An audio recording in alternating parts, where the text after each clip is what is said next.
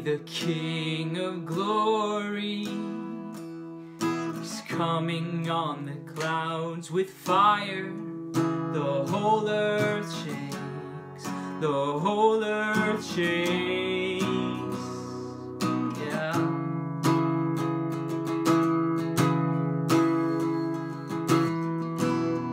I see His love and mercy washing over all our sin.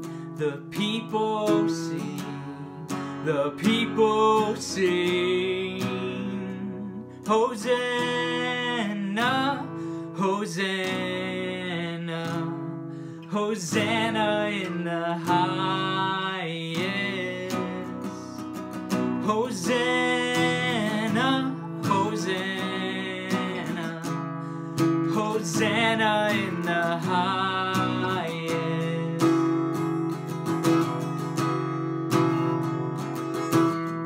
I see a generation rising up to take their place with selfless faith, with selfless faith.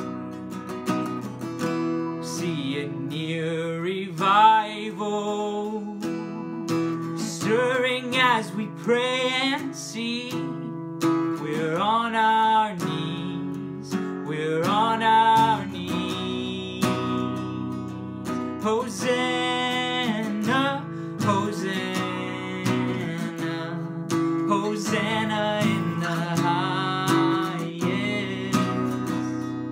Hosanna, Hosanna, Hosanna in the highest.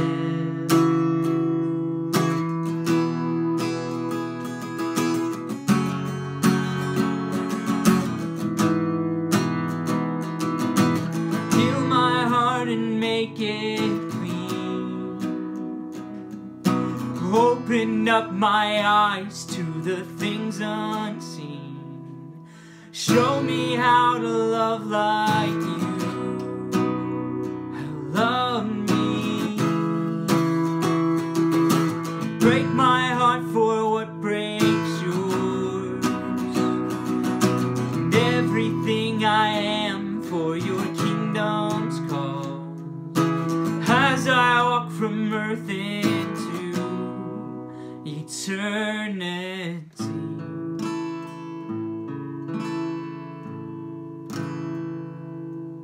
Hosanna, Hosanna,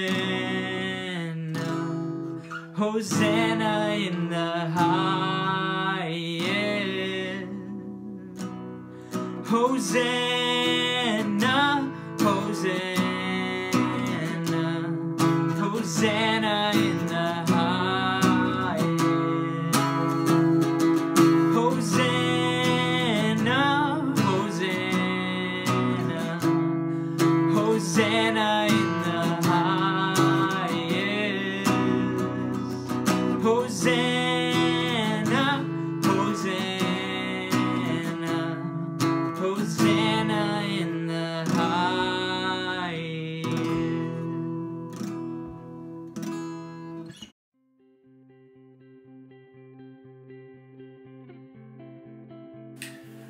Good morning. I'm glad that we get a chance to hang out this morning on a very special day, Palm Sunday. I'm glad that you are here, and I know that we're going to get a chance to worship God together as we open up His words. I was hoping that we were going to have a personal testimony, but because we are currently under a stay-at-home policy, we will not be able to do that. So as you can see, I am working from home, but I do plan on having some of those testimonies as we continue to move through this life-changing event. So we are going to open up God's Word today. Matthew, let's begin with Matthew chapter 21, which is the account of Palm Sunday. Let me pray and invite God's Holy Spirit. Thank you, Lord, for joining us this morning on Palm Sunday. We ask that you would bring these words to life. Help us to understand them. Lead us, Lord, by your Holy Spirit. Thank you. In the name of your Son, Jesus Christ, we pray. Amen. So who is this Jesus on this Palm Sunday? Let's read Matthew chapter 21, verses 1 through 11, and maybe we'll get an idea of who this Jesus is. Matthew 21, Now when they drew near to Jerusalem and came to Bethphage, to the Mount of Olives, then Jesus sent 2 disciples, saying to them, Go into the village in front of you, and immediately you will find a donkey tied and a colt with her. Untie them and bring them to me. If anyone says anything to you, you shall say, The Lord needs them, and he will send them at once. This took place to fulfill what was spoken by the prophet, saying, Say to the daughter of Zion, Behold, your king is coming to you, humble and mounted on a donkey, on a colt, the foal of a beast of burden. The disciples went and did as Jesus had directed them. They brought the donkey and the colt and put them on their cloaks, and he sat on them. Most of the crowd spread their cloaks on the road, and others cut branches from the trees and spread them on the road. And the crowds that went before him and that followed him were shouting, Hosanna to the Son of David! Blessed is he who comes in the name of the Lord! Hosanna in the highest! And when he entered Jerusalem, the whole city was stirred up, saying, Who is this? And the crowd said, This is the prophet Jesus from Nazareth of Galilee. This triumphal entry of Jesus is recounted in all 4 Gospels. They are all in agreement that it was a pretty spectacular event. People are taking their coats off and laying them on the donkey. They place Jesus on top of this donkey. Others take their coats off and they're laying them on the road. They're cutting branches and throwing these branches. One gospel says that they were these leafy branches that they were putting on the road before Jesus as he makes his parade moves down into Jerusalem. I don't know if you can picture it or not, but they're doing this and they're singing songs. They're shouting out, Hosanna to the Son of David! Blessed is he who comes in the name of the Lord! Hosanna in the highest. Can you imagine that parade and what it looked like? In the Gospel of Luke, the Pharisees see all of this taking place, and they say, "Listen, Jesus, you got to quiet your people down." And Jesus makes this great statement, saying in the effect, "Listen, if I tell these people to be quiet, the rocks are going to cry out."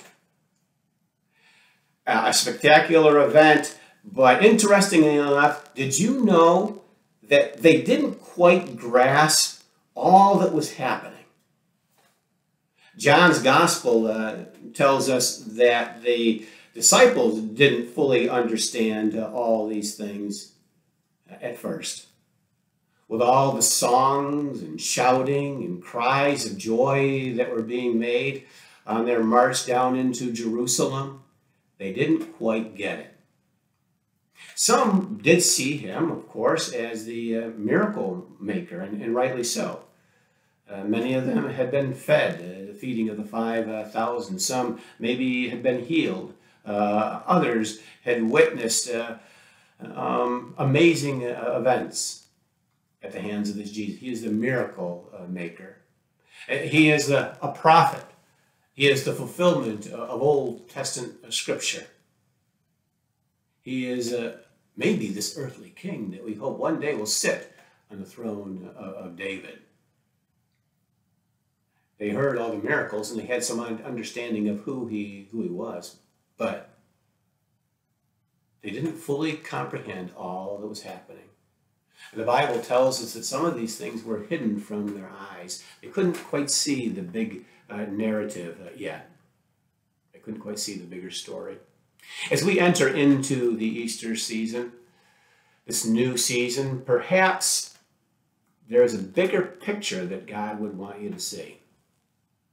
This life, this rocky path that we're on, is a very long one, isn't it? And sometimes it's very bumpy. And I know for me, as a dad, as a husband, as a pastor, personally and professionally, it has been a bit of a challenge. This road is a long one, this way. In the book of Acts, Paul is sharing part of his testimony with the governor of Caesarea. And he says to them, I am a follower of the way.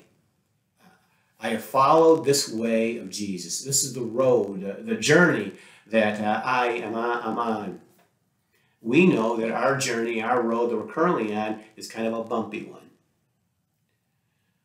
Back then, in that first century, they saw the way, at least some saw the way, as a cult.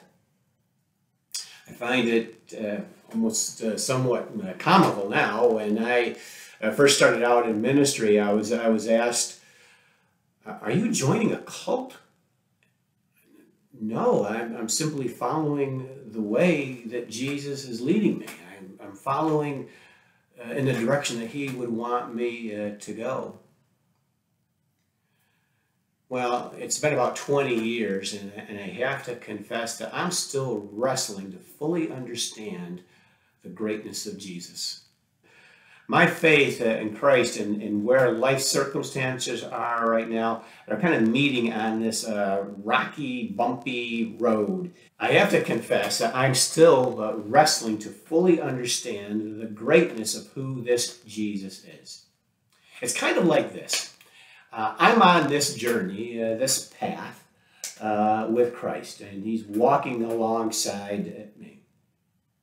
And I've gotten to this crossroad. It's this, in Maine we call this, it's a frost heave, where the pavement freezes and then warms up again.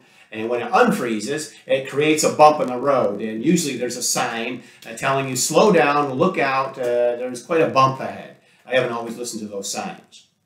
Well, that's where we are right now on our way, on our journey. There's a big bump ahead, and God is giving us a warning sign. I'm convinced that as we approach this sign, there's a couple things that are going to take place. One, that this event, even though it's jarring and it's difficult for the moment, and I don't want to minimize the coronavirus in any way. Some of you have been impacted by it. You may know someone who's sick right now, and it is certainly something we need to be very, very concerned about. However, put in the grand scheme, the bigger meta-narrative of this world, this will be a small event. I'm also convinced of this, that this Jesus, this Christ, this Son of God in whom we serve will dwarf all this event and all other events to come. Listen, this isn't a cult that we're a part of. It's not a cult leader that we follow. It's not just a miracle worker. He's much greater than that. He's greater than simply a prophet or an earthly king. As we enter into this new season, perhaps there is a bigger picture to all of this. Perhaps there is a bigger picture of Jesus that you're just not quite looking at yet. Turn your Bibles now to Hebrews chapter 2, verses 5 through 18.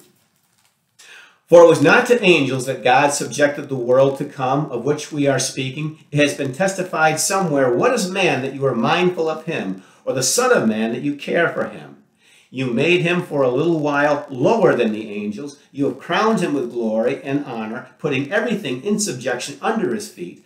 Now, in putting everything in subjection to him, he left nothing outside his control. At present, we do not see everything in subjection to him, but we see him who for a little while was made lower than the angels, namely Jesus, crowned with glory and honor because of the suffering of death, so that by the grace of God, he might taste death for everyone. They were under the impression that Jesus was an angel, and the writer of Hebrews is correcting their thinking. No, this Jesus is far bigger than the angels. For a time being, he was made lower than they. He was put on this earthly plane. He wore this flesh that you and I wear. Verse 10. For it was fitting that he, for whom and by whom all things exist, in bringing many sons and daughters to glory, should make the founder of their salvation perfect through suffering. For he who sanctifies and those who are sanctified all have one source. That is why he is not ashamed to call them brothers, saying, I will tell of your name to my brothers and sisters. In the midst of the congregation, I will sing your praise. And again, I will put my trust in him. And again, behold, I and the children God has given me. Since therefore the children share in flesh and blood, he himself likewise partook of the same things, that through death he might destroy the one who has the power of death, that is the devil, and deliver all those who through fear of death were subject to lifelong slavery. For surely it is not angels that he helps, but he helps the offspring of Abraham. Therefore he had to be made like his brothers and sisters in every respect, so that he might become a merciful and faithful high priest in the service of God to make propitiation. That means peace that comes with a payment for the sins of the people. For because he himself has suffered when tempted, he is able to help those who are being tempted themselves. On that first Palm Sunday, as Jesus is making his way into Jerusalem, the people there are under the impression that this Jesus is a miracle worker. And he is a miracle worker. They're under the impression that he is a prophet. And he is a prophet. He speaks the words of God. They are under the impression that he is an earthly king. Oh, goodness. He is far greater than an earthly king.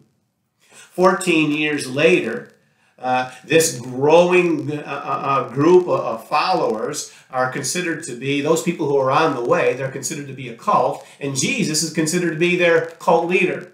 When the book of Hebrews is written, there's an understanding or a belief that maybe this Jesus is an angel. Clearly, the writer of Hebrews corrects that logic. Jesus is far bigger than an angel. Other heresies will begin to crop in over the years. Is this Jesus a man? Is he fully human? Is he God? Who is this Jesus? I'm going to be exploring the nature of Jesus over the next several weeks. But here is one aspect of Jesus I'm hoping that you will get as you walk down your bumpy road. The writer of Hebrews communicates to us, shares with us, that we know Jesus is the founder of our salvation. On this Palm Sunday, we see him far greater than a miracle, simply a miracle worker. We see him far greater than a prophet, and far greater than an earthly king, far greater than any angel. He is the founder of our salvation. He shares in the flesh and blood of our humanity. Born lower than the heavenly beings, he fellowships with you and with me. He who rode into Jerusalem was humbled, beaten, crucified on a cross. He tasted death for all people, the just for the unjust. This is the Jesus who comes to you on this Palm Sunday. This is the Jesus who's defeated all the works of the devil. He's released those who were in slavery over their fear of death. This is the bigger Jesus. More than a miracle worker. And more than a prophet. More than an earthly king. More than an angel. Do you know this Jesus is the founder of your faith? I want to offer both an invitation and a challenge this morning. Have you ever considered what this bigger Jesus means to you? For some of you, it might mean asking Jesus into your heart. He's so much more than what the rest of the world would paint. The picture of Jesus that we have in Scripture is far greater than just the miracle worker or the prophet or the earthly king. He is the author, founder, and finisher of our faith. He is the Son of God. He is God's expression of love. And for those of you who are ready, maybe even right now, to turn from your current path that you are on and turn it over to Christ. This Jesus has paid for your sins. He's given you peace before God. The great price is what is known as our propitiation. Give your heart to him. Confess your sins. Ask him to walk beside you.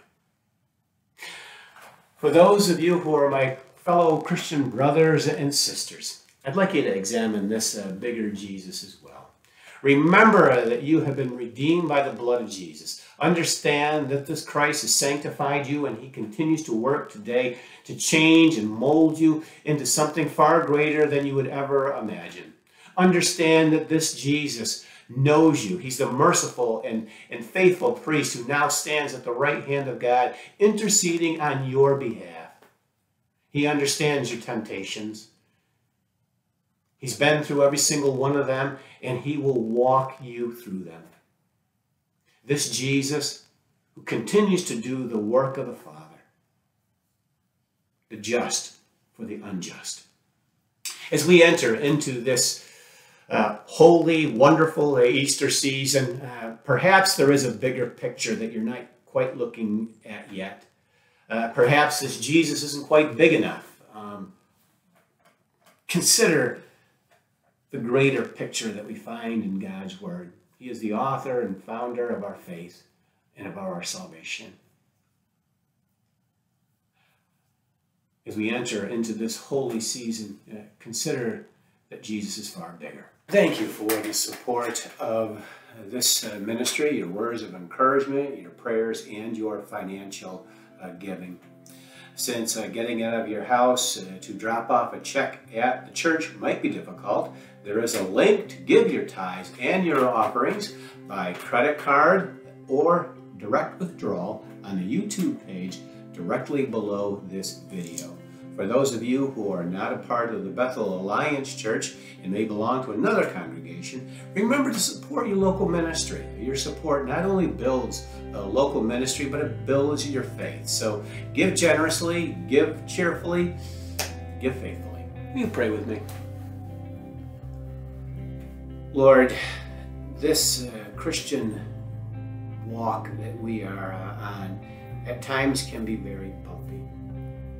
We are grateful that you walk with us every step along the way. We ask that through your Holy Spirit, you would reveal to us a greater picture of who you are as we meet these uncertain times. Lord, I pray that you will grow our faith through your Son, Jesus Christ. We pray these things.